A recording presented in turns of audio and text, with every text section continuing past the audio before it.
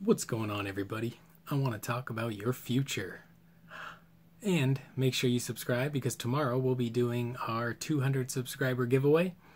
And if you subscribe, that will push us right over to 300 so quickly that you might win both, right? The 200 and the 300. So it's definitely worth subscribing right now. The topic of this video is maybe a little, it's going to maybe sound a little crazy. It might seem a little off topic of what normal Warhammer content videos are, but I'm curious if anybody who watches my channel has any kind of future or dream or goal or life goal, happiness goal, anything that directly relates to the hobby. Or maybe to any hobby, but because we're mostly talking about, miniature painting and games and stuff here, preferably tell me if it's about that. But, if you wanted to be the, renowned archery coach, right? That archery could be your hobby, right? Something like that. I don't know. So for me personally, really gets me rock hard when somebody's doing something and it's just like something real cool that seems like that's just what they wanted to do with maybe their life, right? So if you had a buddy or you knew a guy or a girl or something, and let's say, for example, they started a business selling t-shirts they designed, right? And they always loved designing t-shirts. And now for me personally, that would fill me with like a lot of joy, or I don't know, not pride, but resent. But it would fill me with a lot of joy, right? Seeing somebody that I know, whether or not I care about them, I guess, or even motivation if you don't care about them, but you want to maybe accomplish what they have. Seeing them do something that they, I guess, want to do, right? I know a guy who I'd consider somewhat of an acquaintance or a friend, not really like a friend I don't know, I don't really do anything anyway, but I was going to say call to hang out with, but I don't really hang out with anybody, so just people that I game with nowadays. I'm trying to become like a hermit. But anyway, when I knew him when I lived in Vegas, he was a waiter, and now he's like one of the #1 golf, like used golf equipment online retailers on like eBay. Huge difference, right? He's a waiter, probably working on his eBay store. Now he's like an eBay giant with a giant warehouse, and he buys up entire golf stores inventory. Pretty cool. I don't know if I know he golfs and stuff now, but I don't know if he was previously interested in golf. But whatever it was, he worked on it and he took the extra steps. So if your future included, I'm basically going to get at like art. For me, it's going to be like painting and art and stuff. Maybe, YouTube or whatever. But if your future included your hobby, and let's say your dream goal or whatever, your ultimate, you get one wish type design your life or whatever, I don't know. Let's say it included your hobby, what are you doing to maybe achieve that, right? And this, I don't want to sound like super motivational or try to sound like I'm trying to be super motivational, because I'm not. I'm really just wanting to say this out loud because it holds me accountable for it. And it's something once you say something out loud, it commits to memory a little better. It's like if you read a book out loud, you'll probably memorize it, pretty good, like a textbook or something. So if you wanted to be a painter and you ended up, say you wanted to, this would be an example of me that didn't quite pan out, but I wanted to be an oil painter. I always wanted to be an oil painter. Even when I was little, I remember writing down on what do you want to be when you grow up, and I want to be a famous painter. Probably since I'm 12 years old. Something like that, right? I submitted, things and art shows and stuff, and I always wanted to be an oil painter, but I was never, never good enough, and I never had the right teachers, or I never did this or that, right? And in reality, looking back on it all, I never put in the time. Like when you hear somebody paints, and this is going to be a lot about painting, but apply it to whatever you like to do. When you hear somebody paints for like 8 hours a day, then you got to ask yourself, what are you doing for 8 hours a day, right? And if they're painting for 8 hours a day and you're not, then you're left behind, right? And that's just how it is.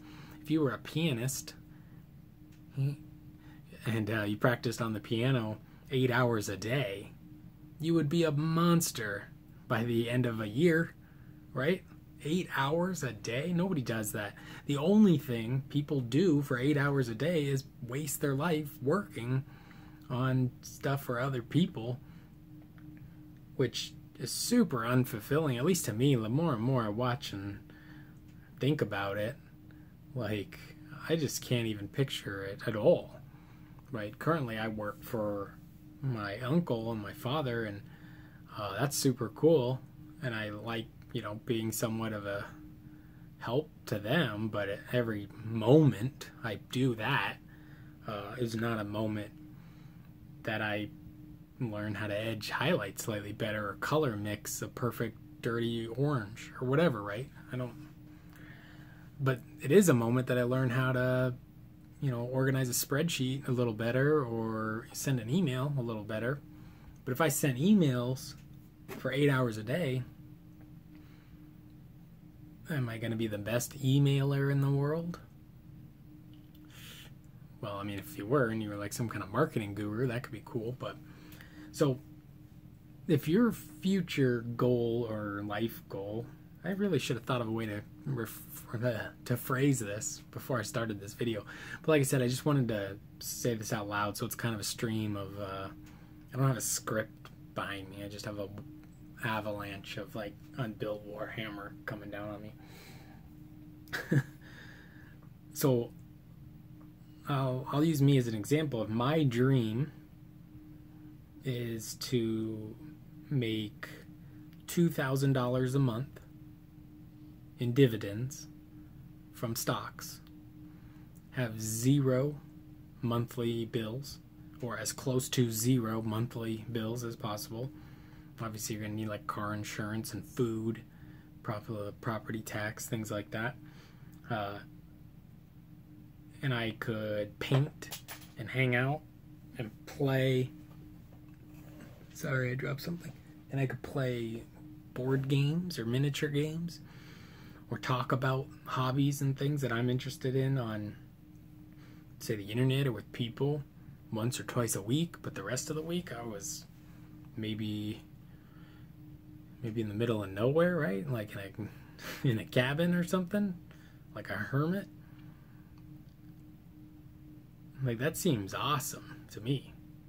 Then maybe I sell commission painted models, but not things people paid me necessarily to paint for them, but things I wanted to paint and then sold. Traditionally, how maybe a oil painter would do it, excluding obviously portrait painting and things like that. But if you were a still life painter, you probably just paint still lifes, and then hopefully the way you painted your still life catches somebody's eye and they have money and it's going to match their furniture, and they're going to buy it for $30,000 or whatever, right?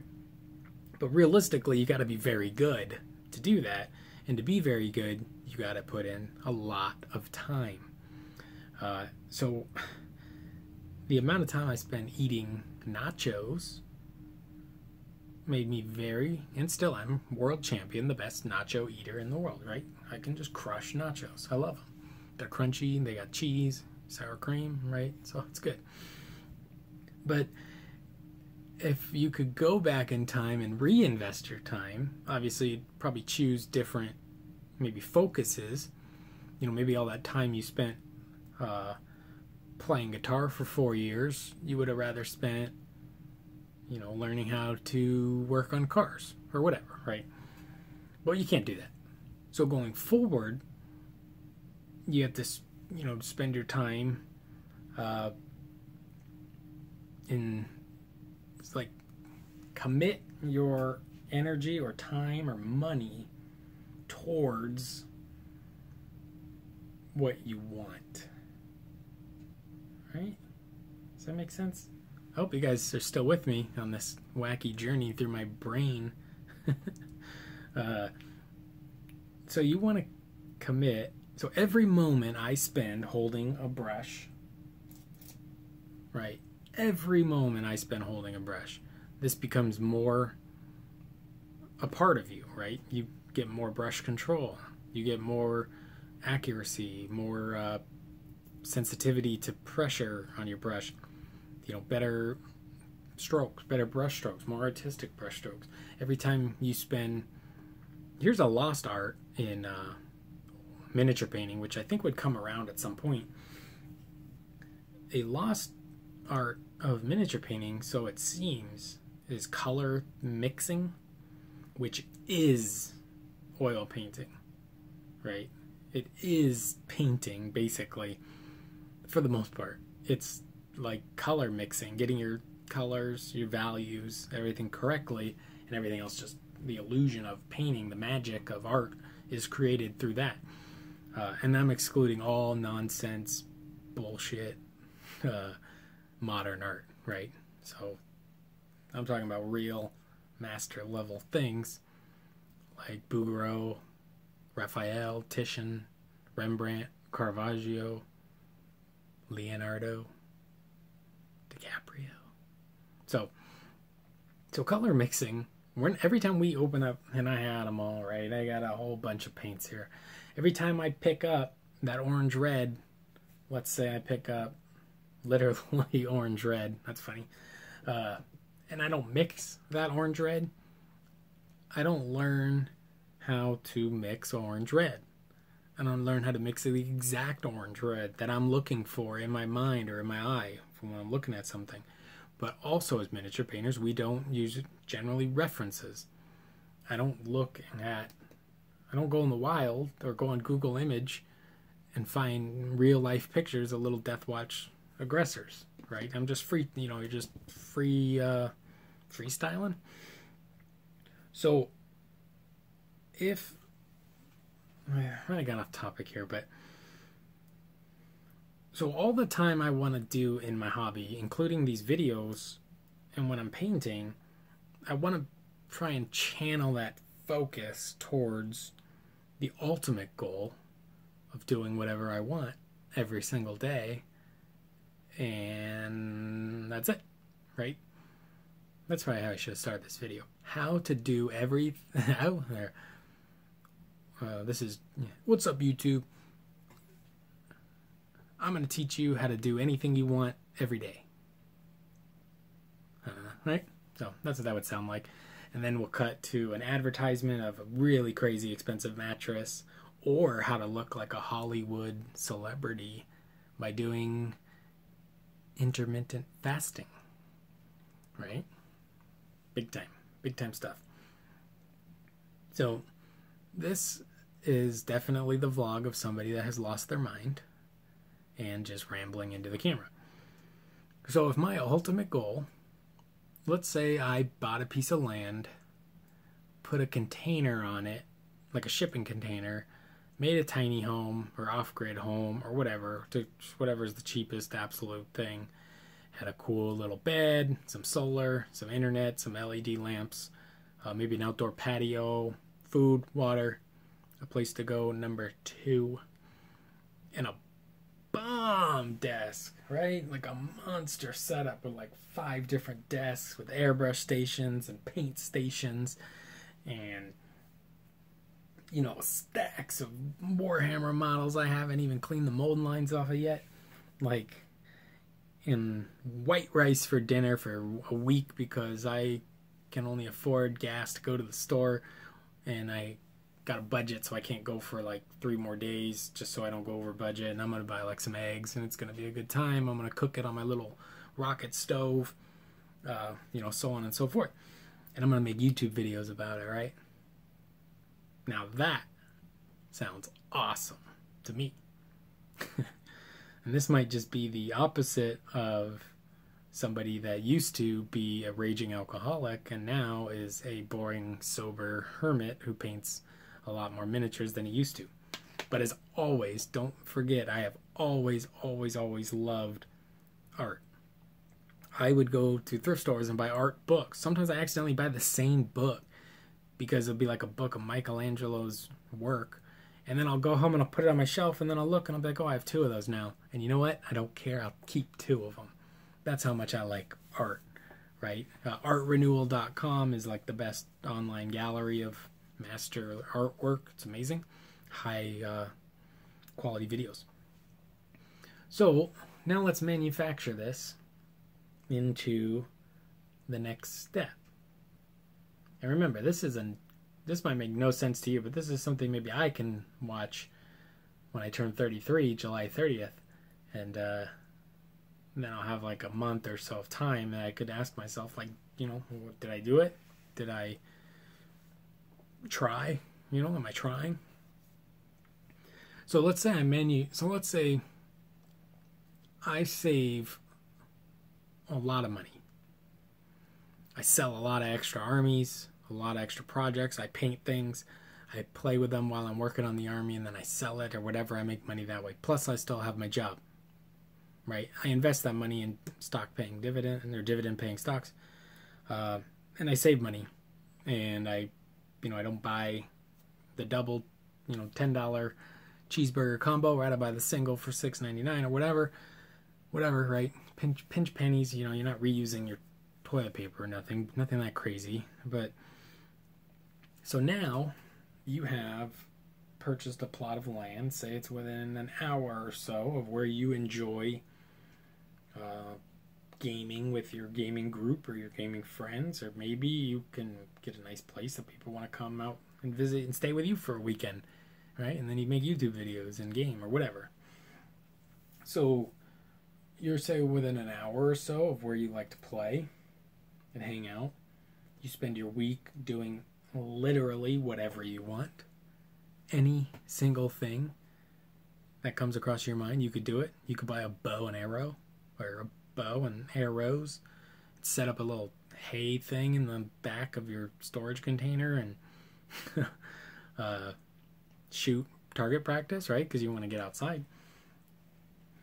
And you could do all of this with a car and have a way more like technologically advanced life than every single painter who has a painting in the Louvre. Wow. That's weird, right? So, about manufacturing towards manufacturing towards your goal. I'm just curious. So if you took, it seems weird like saying this out loud because I sound, even to myself, like a crazy person, but it actually makes me happy, so it must be an okay idea. And if it doesn't turn out, then, well, maybe I was wrong. But so let's say my goal was to do artwork, be a professional painter, and my medium of choice was miniature painting, and I wanted to become a great miniature painter. Now, how would you take steps to do that, right? Now, obviously, painting a lot would be number one. That's the most important. Being on YouTube, creating a fan base, that's going to be very important. Maybe competing in some kind of local or national level and trying to win like a Golden Demon or a Crystal Brush or something along those lines. And I'm not in denial, like I'm way distanced from those people. But a lot of the top level painters, assuming that they're all on Instagram, and I feel like I've seen them all, they all float in an area, right? There's not that many that are even that much. I don't know how to put this. It's probably like there's probably a ceiling in some sense on how good somebody can realistically be. What would that be? And it's like a not a bell curve, but some kind of big curve, right? So there's everybody that paints, but everybody that takes it real serious and puts a lot of time and a lot of effort and, you know, practices on specific things to improve and blah, blah, blah. You know, they're going to jump way ahead of this bottom level, right? The bottom half for sure. They're going to jump above that. No problem at all. Now they're going to eventually, I think you'd be able to go from beginner to crazy advanced much faster. Plateau, that's what it's called, I think. When you're at that super high level, you really are plateauing, and it's, you know, there's maybe not a lot of things that are challenging your ideas, or people maybe just don't even notice. So even though you're improving to yourself, to the untrained eye, it doesn't look, you know, any, say, that much better, even though to you, you might be able to hold it to one of your miniatures you did a year ago, and then obviously it's going to look a lot better to you. And that's also the curse of just creating art, right? You're your own biggest critic, and everybody else that didn't have to watch every brushstroke is more impressed because all they see is the final product. So if you tried really hard, you could get into the top, let's just say top 10%. I don't know what the number would be. It's all made up anyway. So if you tried really hard at something, you could get into the top 10%, right? If you tried, at least, maybe, I don't know. Let's just say you can. So then you get a claw around with the upper percentiles of maybe the most skilled painters or whatever, for example. And then people recognize you for that, and they, you know, you become, you know, maybe they want to buy your work, right? So then maybe instead of having to paint a 2,000 point ultramarine army from somebody would rather give you, you know, $200 or whatever, $300, $400, and you paint like a awesome Gilliman, right? Or somebody pays you $400 and you paint, you know, an epic Lord of Change for them, right? Maybe you charge more than $400. I don't really know how it works. I never really charged anybody for this. So it's just interesting to think that it's very achievable if you put in the time. And if that was your goal, are you putting in the effort and time towards it? So every time I'm doing anything hobby related, I feel like I'm putting in some sort of effort towards my goal.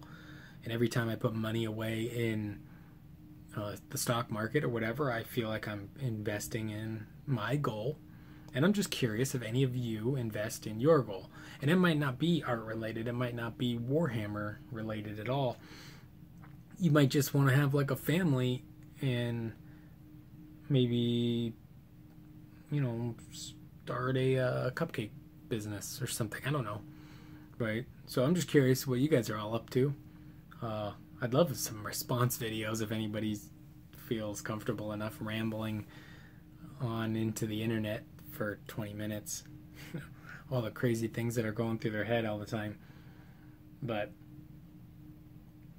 let's just pretend this was a motivational video to say, subscribe to my channel. We're doing giveaways every 100 subscribers. It's the weekend. Go out and buy a new paint, buy a new color. My paint of the day. Maybe we'll start that sometime. Not that one. This one, burnt red. Get burnt red from Vallejo Model Color. It's freaking awesome. Put in your time into your hobby. If, you know, don't be ashamed if like playing Warhammer or painting Warhammer or playing board games or whatever, if that's what you like. You're in the golden age of, you know, that sort of thing with the internet and Kickstarter and Patreon and YouTube. So maybe it is a crazy idea, and this is a little bit of a vulnerable video, I guess, because it does sound crazy, right? It sounds crazy to ramble on like this, but it's fun to think about, I guess. Daydream, night dream, it's pretty late. So I'll be curious the response on this video too, if it even made that much sense. I might have went a little off the rails, but that's what happens when you're just kind of basically saying out loud all the thoughts on a particular subject without, you know, writing a script or whatever. And I haven't written any scripts yet, but I assume that's, you know, more smooth. So what's your goals? And if it's, you know, if it's a hobby related, or any hobby, if you have goals related to that hobby, and I'm talking big goals, don't be afraid to say you want to open up the Warhammer world of, you know, Kansas City, and then you're also going to be the #1 barbecue place, and you're a paint manufacturer. I don't know. Let me know. Hopefully you enjoyed this deep dive into my brain, and we'll be going more on these in the future, whether you like it or not. So might as well stick around and make fun of me at least, right? Peace.